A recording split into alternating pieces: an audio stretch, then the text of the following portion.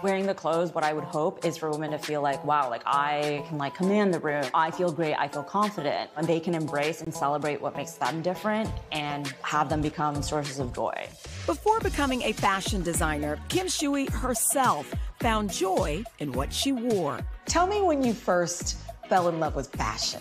I always was just so drawn to clothes, and it had a really special meaning for me. I grew up in Italy. I definitely felt like I was an outlier of some sorts because I didn't feel like I was Chinese enough, I didn't feel like I was American enough, and I didn't feel Italian enough. So clothes were this way for me to connect with the people around me, and they were conversation starters. With no connections to the fashion industry, Kim didn't think it would be a viable career. So instead, she started down a more traditional path, studying economics. But that passion for fashion never faded, so she went to design school to pursue her dream. When I first moved to New York, I didn't know anyone in the industry. So how do you do it? It was step by step, like slowly over time. The number of emails that I sent out, the number of people I tried to get in touch with to ask them what they thought or if they could give me any advice. And most of those emails were no, but that didn't stop me from just being relentless. Eventually, Kim won a design competition. The prize, her first runway show in 2016, where Kylie Jenner sat in the front row wearing one of Kim's pieces. She went on to dress stars from Cardi B to Hailey Bieber and Taraji P. Henson. Halsey, ladies and gentlemen! Sometimes I'm like, wow, these are all people that I love so much and they like the clothes. Who are some of your pinch me, wow, they like what I designed? The biggest pinch me's are always when girls tag me on social media.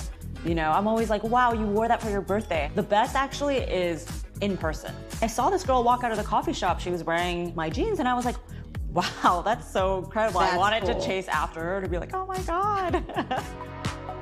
She also keeps those everyday fashionistas in mind for her runway shows. This is amazing. I always feel like I can never really wear high fashion because I'm like 4'11" and not a model. Oh my God, we've had models that are 4'11". You have petite girls? Petite girls. I mean, I think it's important. I want to see what that might look like on me. Yeah. So we have all different sizes and shapes. Kim's reach has led her to collaborations and being named as one of Forbes 30 Under 30 in art and style. I almost feel like your background has served you in so many ways. I mean, I think so. I think it has all served me in some way, and what you might think is your weakness can sometimes be your strength. I thought, oh, I didn't go to a 4-year full-time design school, I don't have enough skills, but I think that then the perspective is different. You have a different way that might be more out of the box. What would you say to someone who might not feel like they belong?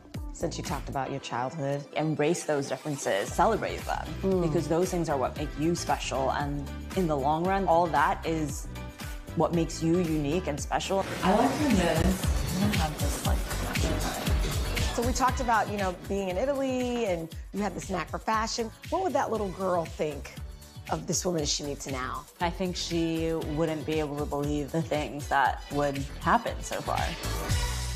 I just love her. Kim, I think you're fantastic. It's definitely a style, but I love it. It's so good. Kim just wrapped up her most recent fashion show with, listen to this, Vogue, saying that Kim Shui will become and can become a household fashion name. Wow. So that's pretty cool. High praise. Kim says for her next move, she's eyeing accessories. Yeah. She wants to continue to grow. I saw a couple of dresses that I'm going to try to wear. Oh. So you'll see something. Okay. I just think she's super talented. I love the segment that we do. Yeah. Because then the next thing you know, we have these folks who are household names. And we talked about them here. Yeah. On the third hour. I love that her background's in economics. Oh, exactly. That's right. Exactly. All right. Thank you for that.